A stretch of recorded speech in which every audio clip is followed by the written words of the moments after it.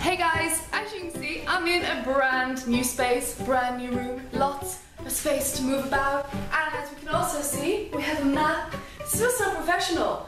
Seeing this on my camera looks so professional. I can do the weather like this. See? Tell you that it is hot all over. And that is all you ever really need to know about Australia. As most of you know, I have just come out of the outback. I was there for 5 months. 3 of those months were doing my 88 days farm work, which will make me eligible for my second year visa. And my second year visa has been granted. Hooray! Dance! And I'm getting so many questions, and I just thought I'd just do a massive video and answer them all for you. How do I find my farm work? You could go onto Gumtree and put an ad up, just like I did, and the link is in the down bar below, which will have a link to my website. And it will give you exactly what I put on my ad. And to be honest, it's a really good way of doing it. A lot of backpackers find really good places. Or you could go to cities like Bundaberg. This kind of place is just overrun with backpackers, but it's great for fruit picking, etc. And lots of hostels there will line you up with jobs. Don't ask me about the pay and don't ask me about fruit picking because I've never done it myself. So online and going into working hostels is probably your best chance of finding your farm work. How much do they pay? This will vary. You can do something called woofing, which is actually volunteering, and they will pay you bed and board, and that is it. And you work X amount of hours, and they will sign you off like anywhere else.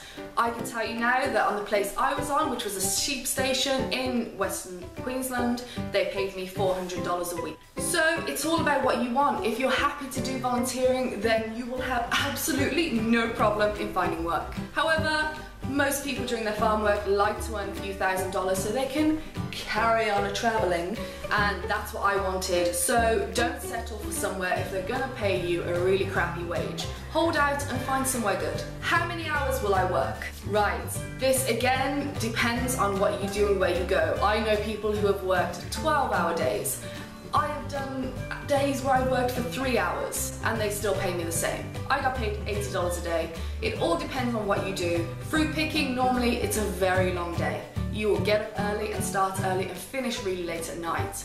Also, if you're going to go and work on cattle and sheep stations, like I did, again, you can be up at the crack of dawn. Do weekends count towards my 88 days? If you work full time, then yes, weekends and bank holidays will count in your 88 days. So you're not just counting 5-day weeks, you're counting 7.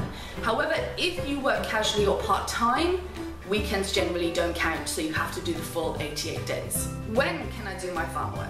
You can do it whenever you like. You can land in Australia and a week later, just get your farm work out of the way with. I know plenty of people who have done that, and that means you can just go off into Australia then for your next 18 or so months and just enjoy yourself and not have to think about that farm work. Or you can do it last minute.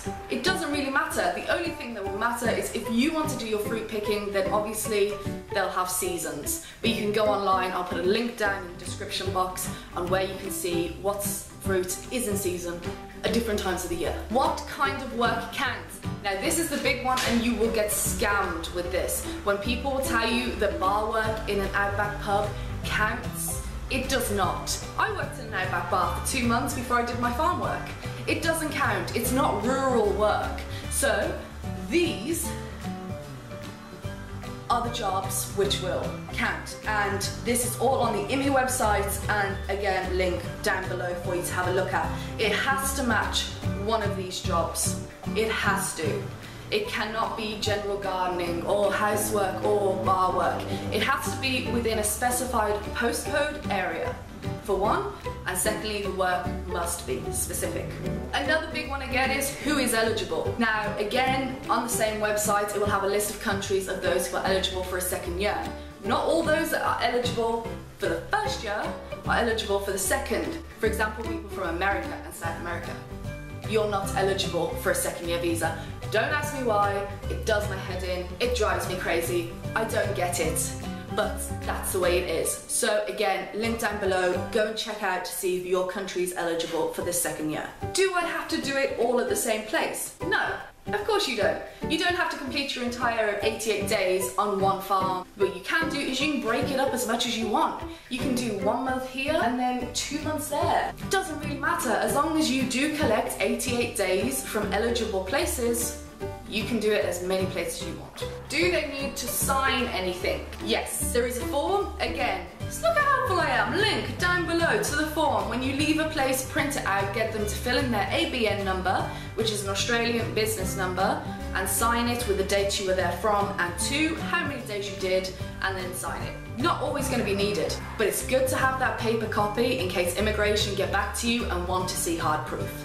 Then we're going to go on to proof. Do you need proof you've been there? Generally, when you go and apply to the link down below, you'll just fill in your details, fill in your dates, and the ABN number. That is really simple, that's all you have to do. Majority of people can do it online. The only thing you'll need proof for is that you've been there. So if immigration call you and say, we need more proof to support your application, make sure you have that signed form I was just talking about, and also make sure if you've got a bus out there, then you have the ticket for that still, or a bank statement which will show that that farmer or employer has paid you for the past 3 months. So that kind of covered how you need to apply.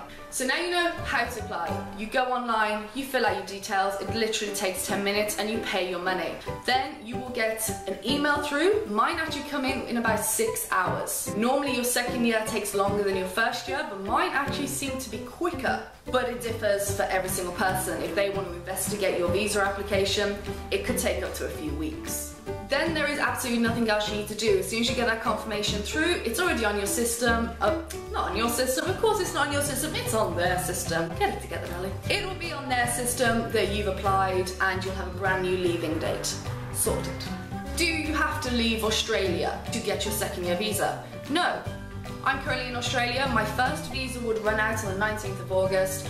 The only stipulation they have is if you apply for your second year whilst you're in Australia, then you have to be in Australia when they grant your second year. And vice versa, if you're outside the country, you have to be outside when it's granted.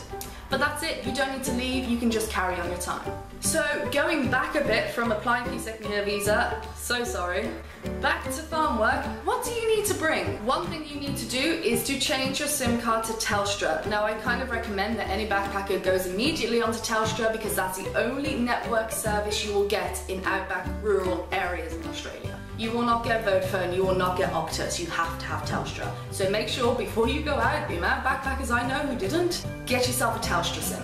What you also need is a good pair of boots. If you're going to go work on a sheep or cattle station or even fruit picking, they will tell you to get a good pair of boots. Mine were Redbacks and cost me just over $100. Yeah, I weeped at that. My poor backpacker bank balance was at about $300 at the time and I almost cried at the lady, the poor thing in that shop. I was like, not 100, don't say 100, I don't have 100. But seriously, I've got them still and they will last you years if you get a good pair of leather work boots. Comfortable, secure, good, because the terrain out there is ridiculous. I mean, totally, horrendously ridiculous to walk on. So good boots. You'll also need a hat, sunglasses, sun cream, bug repellents, and also you're going to need decent clothes, a long sleeve shirt for very hot days because you're going to be out in the sun a lot. So a water bottle and a long sleeve shirt is really, really important. If you're going to be working around livestock, then long trousers. Something like combat trousers are absolutely fine. I picked mine up for about $5, my combat trousers, and to be fair, they disintegrated by the end of the 3 months, but you need to wear long trousers when you're mustering or drafting or drenching or any work with livestock. So things to cover yourself up with. Very good. Do I need any experience? No. This is something I will stress. Do not lie to your employer about what you can do in this situation. Don't do it. If you can't ride a horse, do not say you can ride a horse. If you've never worked on a ranch or station, do not tell them that. I got mine with no experience. Most backpackers do because you're either going to be fruit picking, so they'll train you on the job, or you're going to be a station hand and it's all pretty simple and they'll train you on the job. So there's no need to lie. Plenty of places are looking for backpackers. As long as they can see that you are hardworking and willing to get your hands dirty, you really shouldn't have a problem. How on earth do I get into the outback? If you're going to be doing your farm work in Queensland, New South Wales, Victoria, Northern Territory, South Australia, Greyhound buses cover a lot of the country. However, if you're going to be in Western Australia, there are other bus options and train options. However, because it's so remote over there, if you're going to go work on a station, they're going to want you to have your own car. But generally, if you're sticking to the East Coast, you should be fine with Greyhound buses. That's another thing. You are putting a lot of trust with someone you spoke to on the telephone and then getting on a 19-hour bus into the middle of nowhere and nothing, and they're gonna pick you up. You're gonna have to go on this with a little faith and a lot of common sense. If it sounds bad, or it sounds too good to be true, then ignore it, don't do it. Only do what you're comfortable with. Another tip, if you're going into the Outback, make sure you have enough money to leave the Outback. If you get there and you don't like it, then leave. But make sure you've got a few $100s to get a plane back. Flight, plane, I wanted to say both at the same time. My bad. Get a flight or a bus or a train back, because a lot of people do go to a place and really don't like it. I just happened to be blessed that on my station they were amazing and I actually didn't want to leave. So talking of work on stations, let's say what you can expect, the kind of jobs you're going to be doing. On a station, generally you're going to be like a jackaroo, jillaroo, station hand, and there's a lot that comes into that. For example, you're going to be working with livestock. If your station breed sheep, then hell, that's a different thing than I've ever done. They stopped breeding on my station years ago. We did shearing, and we did 2 shears whilst I was there. So there's a lot of work learning to draft, muster, drench, everything. It's so cool, and I got to shear a sheep. Exciting times. Also, there's so much other work, because once shearing is over, of course there's nothing to do with the sheep then except keep them watered and keep them alive. So you're going to be doing things like fencing. Such a fun job, by the way. I totally recommend you do it full time. Couldn't get enough of fencing. So much fun. You're going to go around and maintain the water lines and maintain the tanks and turn the generators on to pump the water from the bore or from the tank into the my god, it's been a long day. Into the things that sheep drink from. That thing. The trough. That's where sheep drink from.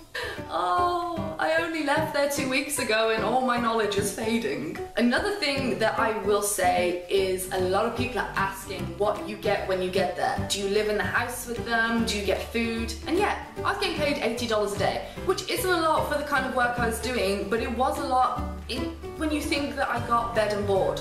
I got all my meals, I lived in the house with my own room, my own bathroom, in a little section. And when you're out there, you can't spend your money, which is the greatest thing in the world. So yeah, I really hope that helped you all out. If there are any more questions, please feel free to drop them in a comment below and I'll try and do my best to answer them. But that's the simplicity of it. The IMI website will tell you everything.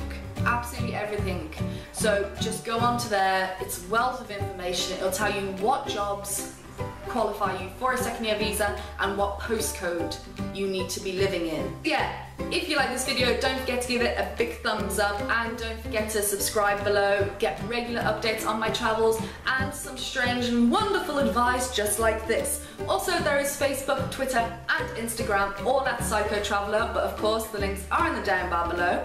And I will see you next week, where I'm going to be telling you all about my experience in the Outback. Love you! I mean, look at you. Of course this 75-year-old man wants you to be a naked housemaid.